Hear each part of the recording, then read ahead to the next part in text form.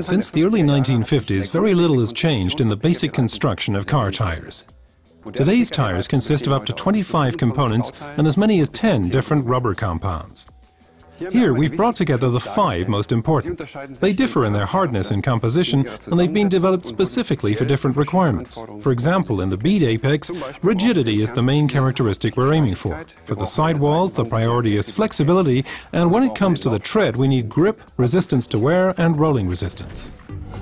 We build a number of structural supports into each tire. The belts and beads, for example, are made from steel, while textiles, such as nylon, polyester and rayon, are used in the carcass. If we didn't build these structural supports into the tires, they would lose their form and inflate like a balloon.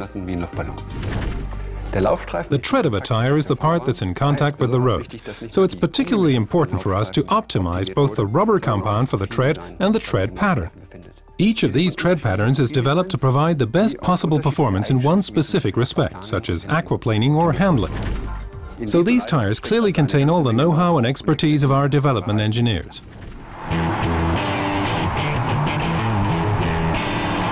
Key to a tire's performance is the contact patch, the area where the tire is in direct contact with the road.